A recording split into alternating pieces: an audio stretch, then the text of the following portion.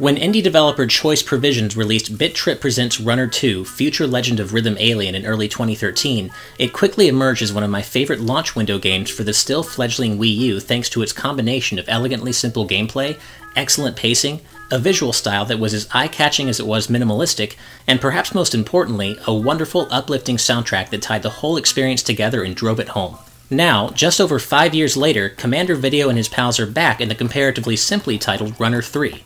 Despite the fact that the Bit.Trip brand has been scrubbed from Runner3's title and is barely mentioned within the game itself for reasons I can't fathom, spending just a few minutes with Runner3 leaves no room for doubt that this is indeed a new Bit.Trip Runner game. In fact, it picks up pretty much exactly where Runner2 left off, with Commander Video and friends in hot pursuit of the Timbletot, a recurring mechanical supervillain who was first established as the series' main antagonist way back in the original Bit.Trip Runner. But like pretty much any Bit.Trip game, you don't need to know about all that history to jump right in and start playing.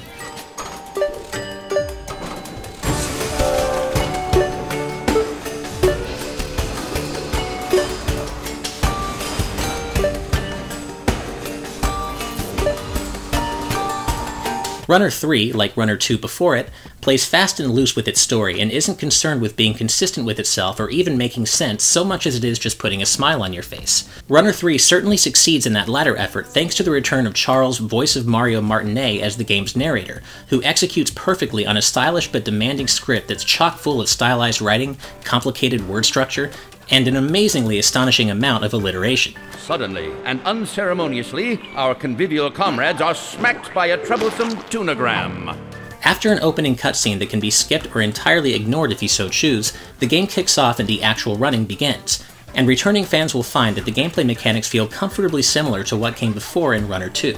In a surprising refutation of 2D Platforming 101, the Runner series, Runner3 included, does not give players full control over their character's movements. Instead, your chosen character runs automatically, with the player left to focus on dodging, destroying, or otherwise overcoming the many hazards and obstacles that stand between you and the finish line. The game starts off simply enough, steadily acclimating the player to basic actions like jumping, sliding, and kicking before layering in more advanced mechanics like double jumping and fast falling. Runner3, much like Runner2, then begins treating these individual actions like the pieces to a larger puzzle, gradually requiring players to execute longer and increasingly complex combinations of these various actions to survive the myriad obstacles in your way.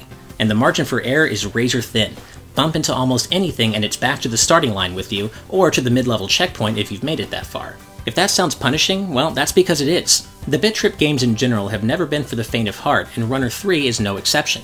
But perhaps because of the game's significantly shorter overall length compared to Runner2, Runner3 feels like it ramps up in difficulty a lot faster than most newcomers will be comfortable with. With the training wheels coming off so quickly then, especially compared to Runner2, Runner3 feels decidedly geared towards series veterans like myself, and doesn't seem particularly likely to attract newcomers to the franchise. Unfortunately though, that shorter overall game length I just mentioned is the jumping off point for some other problems that make Runner3 unlikely to make the same kind of splash its excellent predecessor did.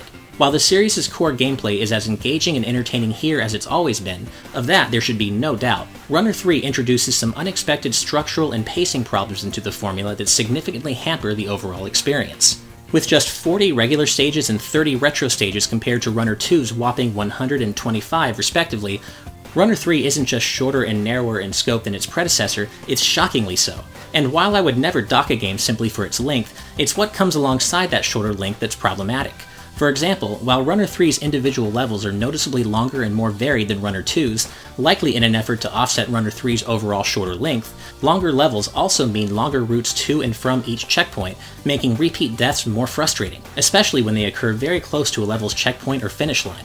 And sadly, repetition seems to be a constant theme in Runner3, and I'm not just talking about repeat deaths. While it's true that Runner3's levels are longer and more structurally complex than Runner2's, with each level having at least 2 paths and often many more subroutes along those paths leading to collectibles, Runner3 also makes you replay most of those levels many times over if you want to achieve 100% and unlock everything the game has to offer. And I don't mean replaying each level just once, or even twice. Let's break it down. The first time you play any stage, you're confined to the gold bar path, where your goal is to collect 100 gold bars over the course of the level. Finishing a level then unlocks that level's gem path, which is a different and more difficult route through the stage where your aim is to collect 25 gems for use in the game's shop. Once you've completed both paths, you would think that level is done and dusted, right? Not so fast. Each level has multiple collectibles that are often placed so that it's impossible to collect the item while also nabbing all the gold bars or gems in a level. This means that you're guaranteed to have to replay most, if not every stage, at least a third time to collect whatever you were forced to pass up in your first 2 runs. And this is before taking into account Runner3's all-new Hero Quest system, which encourages backtracking even further by giving you new fetch quests to complete in already finished levels. Runner3 starts you off with 2 playable characters, Commander Video and Command Girl Video. If you want to unlock the remaining 9 characters, you're going to have to complete Hero Quests. Hero Quests essentially have you completing fetch quests for NPCs that can be encountered on specific routes in certain levels.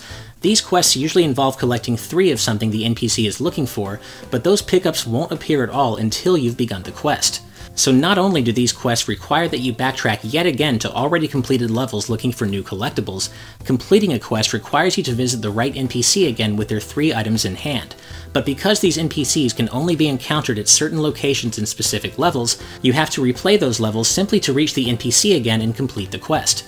And while these NPCs are happy to give you hints and guide you in the right direction if you can't find what they need, guess what? You have to replay their level and reach them again every time you want one of those hints. There are other minor annoyances as well, which aren't a big deal on their own, but do begin to add up over the course of the game. Loading times always feel just a bit too long, with levels often taking up to 20 seconds to load after you've selected one from the area map. Also, the shop is only accessible from a specific node on each area map, making it more difficult than it should be to visit whenever you want. And for some reason, there are fewer level obstacles that interact with the music this time around. And Runner3's new dynamic camera, as great an addition as it often is, can sometimes obscure your view of the action and lead to deaths or missed collectibles that don't entirely feel like your fault. And this stuff is maddening, especially because certain other parts of Runner3's structure have actually been improved over Runner2. The retro stages, for example, are much easier to access this time around, only requiring that you find one VHS tape in each world, as opposed to a game cartridge in every single stage. And, in a twist, Runner3's retro levels do not auto-scroll and are actually more akin to a traditional platformer this time around, with the player given full control over Commander Video's movements. And like I said earlier, Runner3 still succeeds where it counts most, despite introducing myriad structural and minor design issues that didn't exist in Runner2. The soundtrack remains phenomenal, and even if it is a little more experimental this time around and never quite reaches the lofty heights of its predecessor, Runner3 is still quite capable of pulling you into a glorious rhythmic trance of gaming euphoria as you mode up over the course of each stage, adding exciting new layers to the music as you go.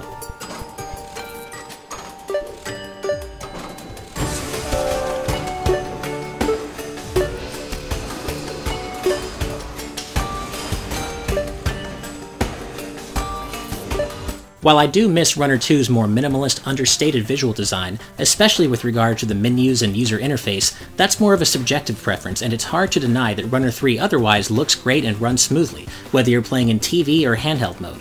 Meanwhile, Runner3's characters and world benefit from the same bizarre design sensibilities that helped make Runner2 so memorable, and developer choice provisions should be commended for absolutely nailing what is essentially a 3-dimensional take on a Ren and Stimpy-esque art style. Runner3 is a good game, and I like it despite the issues inherent in its structure and pacing. It still nails the series' big picture elements with rock-solid gameplay, a stupendous soundtrack, and a weird whimsical world to run through. But the devil's in the details, and as a follow-up to the phenomenal Runner2, it falls a bit short. While it is a capable sequel, it is merely that. Capable, when it feels like it could and should have been so much more. While Bit.Trip fans will still undoubtedly find a lot to like about Runner3 and find their 5-year itch scratched, those going in expecting an experience on par with its predecessor would do well to temper those expectations. Hey, thank you so much for watching, and if you enjoyed this review, please hit that like button, subscribe to our channel, and follow us on social media using the links in the video description below. Otherwise, keep it on GameXplain for more on Runner3, the Bit.Trip series, and all things gaming.